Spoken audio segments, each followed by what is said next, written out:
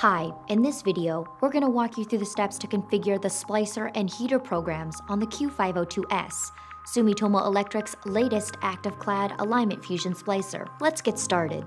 To turn on, press the power button until the indicator light is green. It may take a second for the splicer to start up completely. Navigate the splicer's main menu and find the Splicer program menu.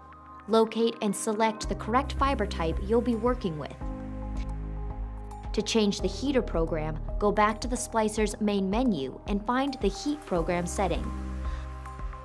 Locate and select the correct protective sleeve setting.